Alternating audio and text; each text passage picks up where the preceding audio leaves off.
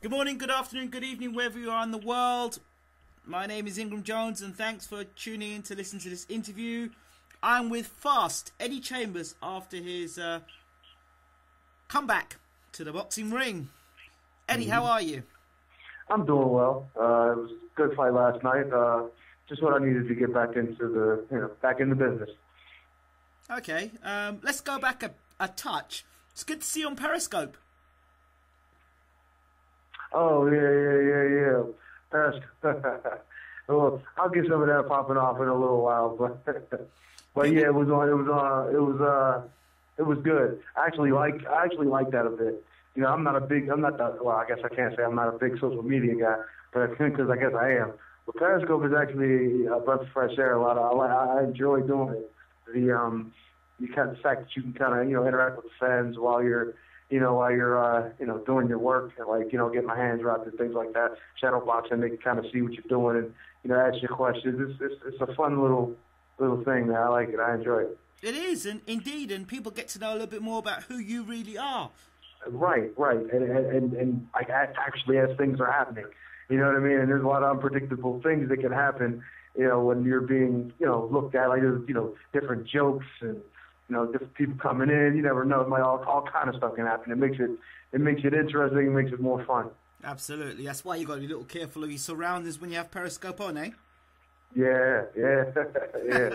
So tell us more about your coach. I'm interested. This coach. What's your coach's name?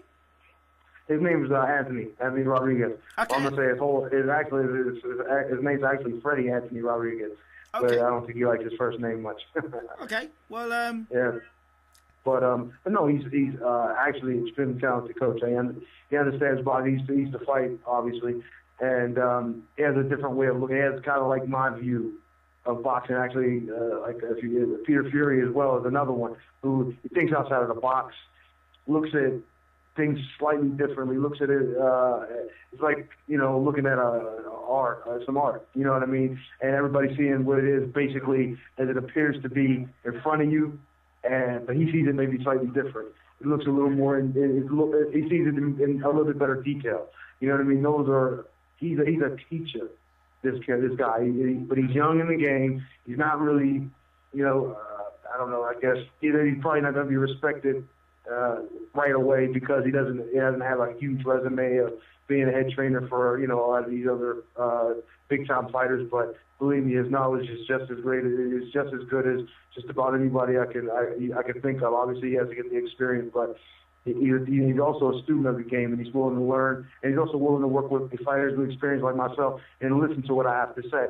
So that makes for a better corner, more relaxed environment. The whole situation is just an awesome thing. It's awesome to be able to work with somebody like that.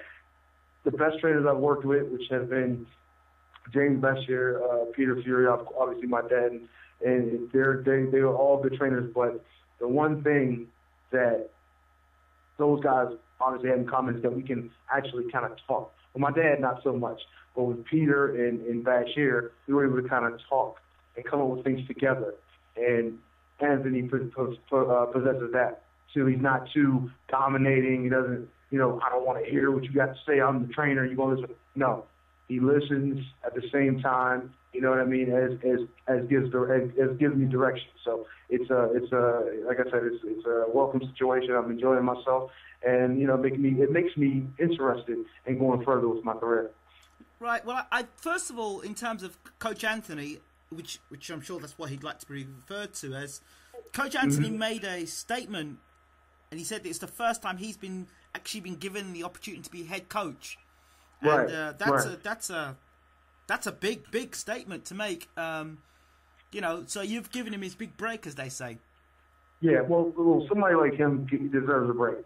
You know what I'm saying? It's like I said, he's the kind of guy. He's a very good guy, and he loves the game. I mean, he eats, sleeps, and drinks it.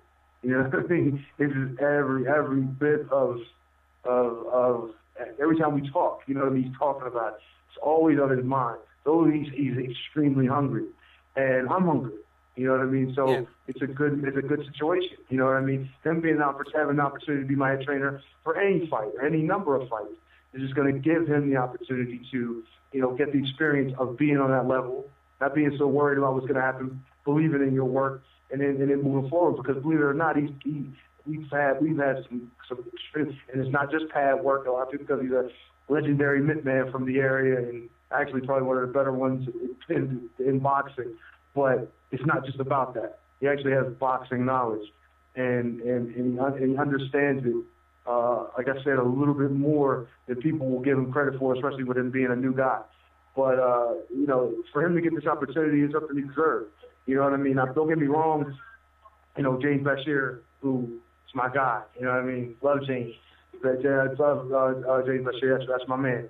And obviously, we want to make sure that he can come and work with us, because I want a dream team, so to speak. And then I got Peter giving me advice, from overseas, and there's going to be obviously a time where I'm able to go over and work with them. But I want this group of people around me with the experience and the understanding of boxing, and people who think outside of the boxing, they want to try different things and be innovative and not just follow the same old crap that is kind of put us in a bad way in some ways with boxing. So I'm enjoying this, and like I said, I just can't wait to get back in and get it going again.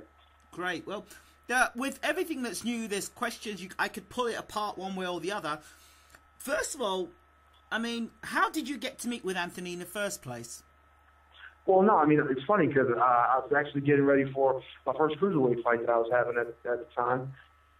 And, it was in the middle of there was a press day, and he came over because he had a new gym. Talked a little briefly. Hey, I got a new gym over, it's right in Jersey. And I'm like, oh, I live in Jersey. And you know what? Why don't you come on down and see what it's about, And so, probably, I don't know if I did right away. Probably not for that camp, but sometime after, when I was thinking about just, forget accent boxing totally, because of the way things went with that fight, it just wasn't looking good. I went to his gym a few times. Oh, it's a nice place. It's MMA. They have MMA also in there. It's a nice big place, a lot of space. And it's a pretty good place, you know what I mean? But that's how I started with it. Let's just get on the pads a little bit, see if you like what I do on the pads. So I started going pads with him. I'm like, oh, man, he's pretty damn good with these pads, you know what I mean? And the workout he had me that I did with the pads was got me a little winded there. I thought, oh, okay. So it was fun. But I had no idea that he had the knowledge he had of boxing. I didn't know that he was really, that much of a student, really paid attention like that until I started sitting down and just talking with him about boxing a little bit and bouncing things off me. I was like, wow. So over time, build a relationship, good friendship or whatever, and then we decided to, continue maybe working out. Like, I got to put you on a team, at least with the mitts, what I mean, right now. And, then whatever happens. And, working with him even for this camp, I'll work with him some. And obviously, early on, and I would say, well, look, you're going to be a part of the camp anyway. I don't think Bashir's going to be able to be here for this particular fight. You know what I mean? Let's, you step up. You can handle it. I ain't worried about, what we've talked about. I know your stuff. I don't want to say the other word. In boxing, I'm fully confident that we can get the job done with you at the helm. So let's go with it like that, and that's the rest is history. So far, that's how it's been. Okay, so that's fair enough. The other question would be, at the moment, with the opponent you fought last night, which you would admit yourself was no more than just a keeping busy fight. Yeah, of course. And that's being polite to the opponent you fought last night. But, right. I mean, where you want to be. Right.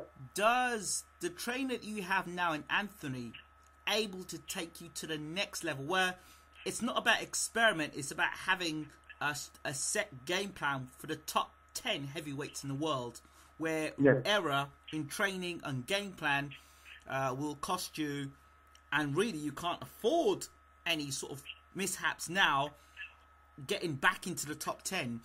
Are you confident that Coach Anthony can be part of that mission to become a heavyweight champion of the world? Without a doubt. Okay. But I honestly believe that with the knowledge he has, I would say without a doubt, I have complete confidence in what he can do, the game plan he can come up with. Those things were, what the fight that I had this time, obviously, it's a journeyman guy, and it's kind of guys stay busy, like I said, and that's being generous. But the things I did in there were things that we worked on. And obviously, like you said, it's just like we discussed already, it's a stay busy fight, so things are going to be a bit easier. But this guy wasn't just standing in front of me and making it easy on me to hit him. He's a bit crafty. He's the kind of guy who he has 82 fights. You know what I mean? Regardless of how many he lost, he's had 82. So he's been in there. He's learning how to survive. He's one of those guys who can't get knocked out right away because he's got to be able to, feed his family off of these fights. These little fights that I have more than one in a month sometimes. So, he's not in there to be hit. But what we worked on, the things that we practiced are why I was able to hit him at will. You know what I mean? Even the guys that have fought him who were, fairly good fighters or top fighters, even my man Chaz who had fought him, and actually I sparred with Chaz for this fight, had told me, his head's a little bit difficult to find at times, but you hit him to the body, you know what I mean? You pretty much get what you need out of him. But I was able to hit him in the head. I had no problem landing the shots. These things that we worked on, the stuff that he came up with, that we talked about, the things that we bounced off each other and said, let's try this, let's try that. That's how fights are won. That's how plans are made for world championship fights. So I feel like, his boxing mind is definitely as good as it needs to be for that level. There's no question about it in my mind. You know what I mean? Guys like, look at Bashir and of course Peter Fury, and to be honest, look at Peter. A lot of people always had these questions about him early on. Oh, what does he know? What is he going to do? How can he be at the top level? And look at him. Has he even lost a fight yet? I don't think so. As a trainer, I don't think he's lost a fight. And if he is, maybe one. So, what I mean? It's all about your mind and what you believe in. You know what I'm saying? And how you plan. You know what I mean? And I think, Anthony, as well as Peter and Bashir, these guys are successful for a reason. You know what I mean? Somewhat under the radar, but they still get the job done. And I think this is Ant's chance, just like it will be Bashir's chance when he's able to get with us, and to really do something positive and do it with somebody like myself who is somewhat of an underdog and people don't expect to really get there. Well, for me, if you've given him the thumbs up, then for me, he's a top coach. You've talked about Bashir, you've talked about Peter Fury, who was on the show last week and gave you all the credit in the world. And Peter said on the show that he hopes that you win the fight or else he'll come and beat you up. And I believe it too. Yeah, I believe it. That's why I got him out of there. Yeah. You got the job done, and that's very good. And I definitely want to talk to Coach Anthony, get to know a little bit more about him, because, fight fans are very quick to jump on things like, who's that trainer? And it was interesting because I kind of read between the lines. Coach Anthony turned around and said, on the Periscope before he went out to fight, he says, I'm doing the raps. Yep, I do the raps as well. I don't just do pads. I can do raps as well. So that to me, said to me, he's been getting a bit of stick because people just think he's a pads man. So that's really good, and I'm glad that's happened. And I'm really happy. It's always good to hear that somebody who's virtually unknown to the bigger realm of boxing, to his own community, is probably very well known. But now it's good. It's always good to give somebody an opportunity to shine, and that's great. Listen, man. At the end of the day, boxing, you know what I mean, just like any other sport, is about, if you're a coach, if you're a trainer, you have to be able to direct your fighter, give him the right information. If you can't give him the information, if you can't get a guy any information in the corner, and you can't tell him or come up with a plan and can't, you know what I mean, then, what are you good for? But guys like this, you know what I mean, they don't just have I trained so-and-so who was an extreme talent, and all of a sudden, of course, no matter what, they're going to win championships just because of their talent level and the fact that their presence are, in the ring. Don't get me wrong. It's like not everybody is going to be have Floyd Mayweather kind of talent. You know what I mean? Or even the way he thinks in his mind in the ring. Now, I'm not saying Roger and Floyd or Jeff, those guys are great trainers just because they've had success with other guys as well as their son and nephew. But not everybody's going to have that. So you have to be a good trainer, a good coach, a good teacher You know what I mean? And give these guys proper information in the corner. You know, and I believe Anthony can give me as good information as anyone. You know what I'm saying? Because he thinks the game. He pays attention to it. He's the kind of guy who can come up with a proper plan to put you in a position to win a big fight. Simple as that. It's just, are you willing to accept it? I don't care how good a trainer you are. If you have a fighter that's not willing to listen or accept what you're trying to tell him, then what is going to happen? There's no chance that it's going to work. But the information is there. And I'm the kind of guy, if I see somebody like him that knows what he's talking about and deserves the opportunity, deserves the break, I'm going to give it to him. Finally, you came in the ring reportedly at 230 pounds. Yeah, big fat guy. Is that something that you're going to be at all the time now, or is that because of the opponent you had, or is that no? Where was your weight with that? It was no. I've worked. I've been in the gym all the time. Always in the gym. Yeah. I was actually shocked when I found out how heavy I was. I couldn't tell I was that heavy. I didn't feel that heavy. I still felt the same. And I think a lot of it has to do from the muscle memory and things that I've had when I'm working with Peter. Right. You know, because when I was there, I was around that weight all the time. You know, obviously when fights came out, maybe 223, 220, maybe even 219 at times. But for some reason, it stuck this time.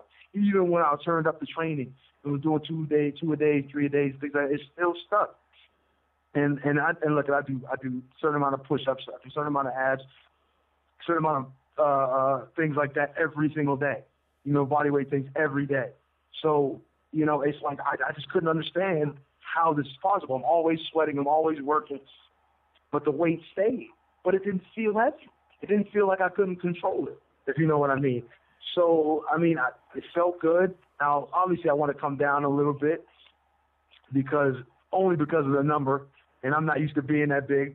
You know what I'm saying? But I'm going to probably come down a little bit just to be a little more elusive. But I still want to have that heavy hand, power I seem to carry in this fight, because, believe it or not, when I hit this guy on the chin, I could see, the effects of the weight and the explosive power that I've built. A lot of it has to do, a lot of that credit goes to Peter, because believe me, that's where I got it from. And to be able to put that extra in the punch, the venom in the punch, as he says, to end these fights, and not just, go out there and just throw punches to win rounds, but go out there to make these guys feel it and end these fights early. Excellent stuff there. Eddie Chambers, thank you so much for talking to Baylor TV, and we look forward to having you back on the show. Absolutely, man. Anytime you call, I'll be 99.8% available. So just let me know. We look forward to having you and hearing your views this week. Okay. All right, man. Appreciate it. Take care, Eddie. All right.